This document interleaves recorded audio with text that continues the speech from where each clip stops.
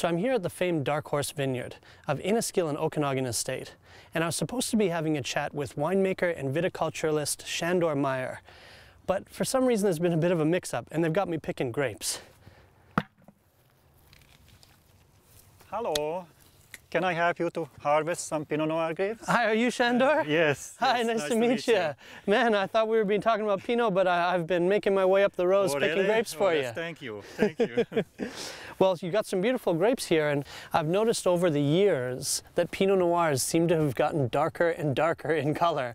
Yes. Why is that? Yes, it's true. Well, viticulturists trying to balance the possible most ideal yield at the vineyard means that we don't want to overproduce this variety. In fact, getting not too low crop, but the right crop level per acre gives you a better concentration. Also, viticulture is taking care of the canopy, leaf removal, shoot thinning, bunch thinning. So by end of the season, they get a nice, ripe, even fruit for the winemakers. And how about tonnage? Are you really monitoring how much grapes you're growing per acre here? Yes, we average about 3 tons per acre, which is not too low, but certainly not on the high level per acre. So this way I will get a nice even fruit, fully ripe. When we crush these grapes, I use a special yeast and a fermentation technique in order to get the concentration and a possible best potential out of the grapes.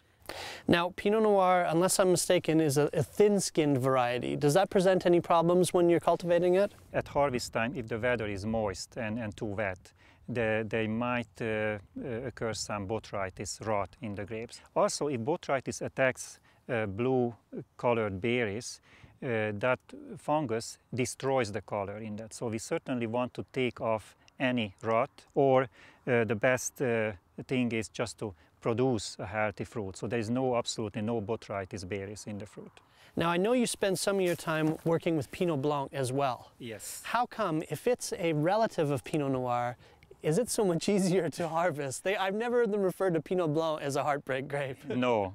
Well, Pinot Blanc looks a little bit easier to produce. If you manage the vineyard properly and get the right time the grapes into the cellar when the sugar acidity in balance, you can produce a nice table wine with a nice fruit and acidity. But with Pinot Noir, we're dealing with certainly more depth in aromas and flavors and color and tannin and etc. So it's more difficult. And with the finished Pinot Noir, obviously you like to drink them as well as make them. That's right. Is there a particular food that you think might go well with it? Certainly with chicken or a lighter type of foods, which certainly would go well. I find it is one of those wonderful crossover grapes. Yes. That breaks the rule of white wine with fish, red wine with meat. Yes. Because heartier seafoods like salmon or rich scallops or even halibut, I think can go very well with a Pinot Noir. Exactly, it certainly would. So I know that you need to get back to the winery and start crushing some of these grapes. Shall I come with? Well, I would suggest to stay because you gotta go to end of the row, so there's still time to go. I'll see you down there. See you.